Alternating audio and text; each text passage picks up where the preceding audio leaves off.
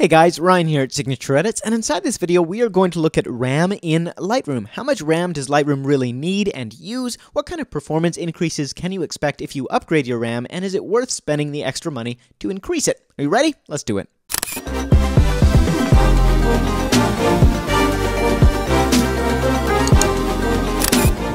Alright, so for those of you who don't know, I edit photos for a living and recently upgraded my computer. The cool thing about this iMac is I can actually upgrade the amount of RAM in it, but I didn't know how much I needed to add. In fact, I don't want to purchase RAM that isn't going to actually benefit me. Is it going to make Lightroom faster in the first place? So I did some research and found out that really there is no kind of information about this, so I thought I'd make a video and test it myself. So I purchased 32 gigabytes of RAM to add to the additional 8 that came with my computer and ran a bunch of tests before and after to see kind of what difference you can expect when it comes to performance inside of Lightroom.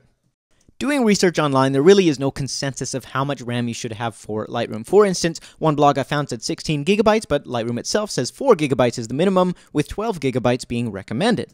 Now, if you're anything like me, you might automatically assume that more RAM is going to equal better performance, but as I researched it, I quickly realized that that's not the case. The reason is that RAM is basically just sitting around on your computer until your computer needs it when it opens a specific application and it needs to do some processing. Now, all applications use a little bit of RAM, but having mountains of extra RAM that's actually just sitting around not doing anything is kind of like ordering Chinese food for 10 people when it's only you at home by yourself for dinner. It really makes no sense. It's extra waste that is not going to do anything. You're going to have to throw it away. You shouldn't have bought it in the first place, okay? Now, that's kind of a very, very basic example of why more RAM isn't necessarily better. If the demands of your computer and the programs you're running, including Lightroom, is not greater than the amount of RAM you have, you won't benefit from having more RAM. Basically, you want to figure out how much RAM Lightroom is actually using and then purchase just a little bit more. And the reason you want a little bit more is because every computer program you're running is going to use a little bit of RAM, whether that's Google Chrome or Spotify playing music while you edit. It's all going to factor in, and so if you have extra buffer, extra room, your computer isn't going to have to kind of fight and divide that RAM up amongst different programs. All right, so let's take a look at how much RAM Lightroom is actually using. So in order to figure this out, I actually edited a wedding and kept track as I was editing of how much RAM Lightroom was using during the entire process. At its peak, I found that Lightroom was using just over 13 gigabytes.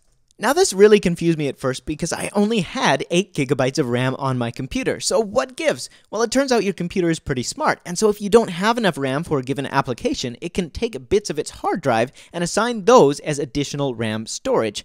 This doesn't really work so well, though, in the real world because the storage on your computer is far slower than the RAM on your computer, and so it's going to slow down the process. Your programs won't be able to function as fast. So for me, it was definitely worth adding more RAM, at least probably 15, 16 gigabytes. You can't get 15, so 16 at the minimum would be kind of what I would need based around these initial kind of tests. So I went onto Amazon and I found this pack of RAM, 32 gigabytes for $150 for my iMac. I'll make sure to leave the link in the description below if you want to use it. It's really up to you. Just make sure it matches whatever model of computer, whether it's a Mac or a PC, that you are using.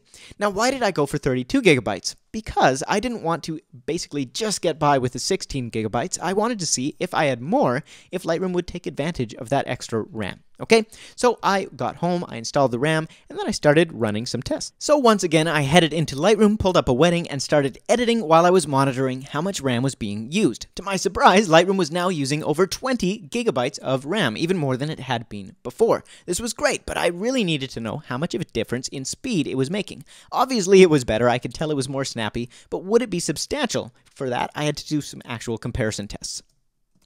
So this first test is a side-by-side comparison of applying a preset and doing some basic exposure adjustments inside of Lightroom.